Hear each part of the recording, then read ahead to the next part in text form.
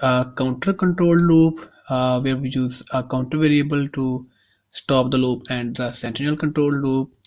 And now we discuss flag control loop.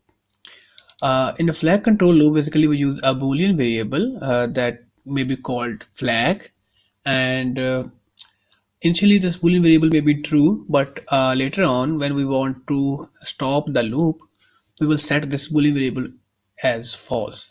So let's say I declare a boolean variable bool, and let's name it flag. You can give it any name, and initially it is true. So when it is true, it means if I set it inside the while loop, then this while loop will keep running because it will always be true. So if I write here some code like go on and stop here, so this is an infinite loop because it is always true. So let's see what happens. It will keep running. Go on, go on, go on. Okay, so now we want to do something so that this loop should stop some way. And for that, what can we do? Let's take the same counter example again. Same counting example again. We want to print the counting from 0 to, let's say, 50.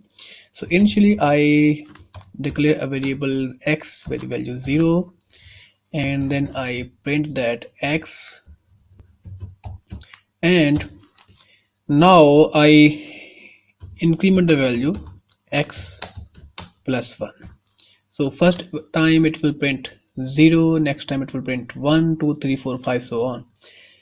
And then we want to stop this loop when x becomes 51, because we do not want to print 51. So here I apply an if condition. If x is equal to 50, then we will simply set the flag value as false.